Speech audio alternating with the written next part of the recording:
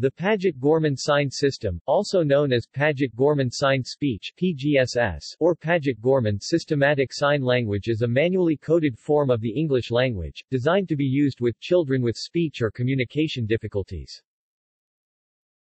PGSS was originally developed in Britain by Sir Richard Paget in the 1930s, and later by Lady Grace Paget and Dr. Pierre Gorman.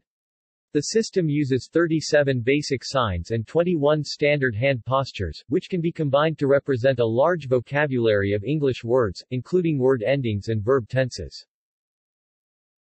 The system was widespread in deaf schools in the UK from the 1960s to the 1980s, but since the emergence of British Sign Language and the BSL-based Signed English in deaf education, its use is now largely restricted to the field of speech and language disorder. See also: Namibian Sign Language, a language that developed out of PGSS. External links. Official website.